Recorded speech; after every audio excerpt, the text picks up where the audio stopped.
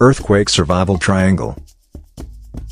Most people try in vain to escape during an earthquake that strikes suddenly and within a very few seconds, and trying to escape often causes injury or death to people during an earthquake, either by falling or stampeding.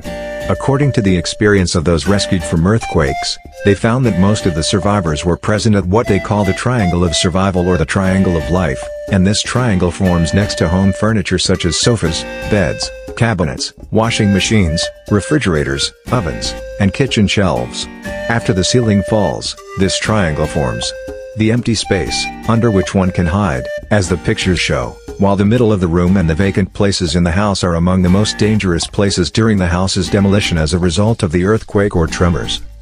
During earthquakes, cats and dogs often sit in a fetal position, so you also have to do the same movement by getting around furniture that compresses under the weight of a collapse, as you can survive in a smaller void, Cobb added, according to Emergency Live. Sit next to something, next to a table, next to a big, huge object, next to anything that can leave a void next to it. If you are in bed during the night and an earthquake occurs, simply pull out the bed and roll around, as there will be a safe space next to the bottom of the bed.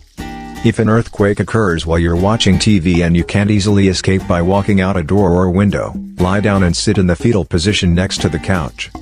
The triangle of life, what to avoid in the event of an earthquake. Just as the triangle of life theory advises ways to escape, it also advises places to stay away from, because it may be a cause of death, and among these tips: never go to the stairs and stay near the outer walls. Staircases have a different pitch, as they oscillate separately from the main part of the building, so the staircase and the rest of the building continually bump into each other until a structural failure occurs in the staircase. Thus, people who go to the stairs before it collapses will face a bad fate, so stay away from the stairs even if the building does not collapse. It may collapse later, and therefore it must always be checked to ensure its safety, even if the rest of the building is not damaged. While it is advised to approach the outside walls of buildings or outside if possible, it is much better to be near the outside of a building than inside, as the more inside you are, the less likely you are to find an escape route. What should I do during an earthquake? According to the USGS, if you're indoors, stay there. Sit under a desk or table and hold onto it, or move around a hallway or against an interior wall.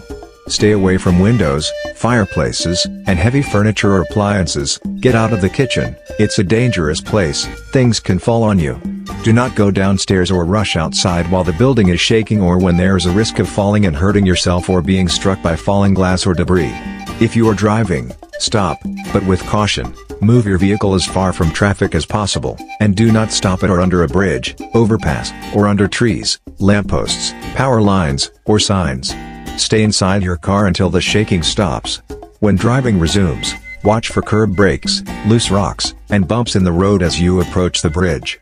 If you are in a mountainous area, beware of falling rocks, landslides, trees, and other debris that can be dislodged by earthquakes.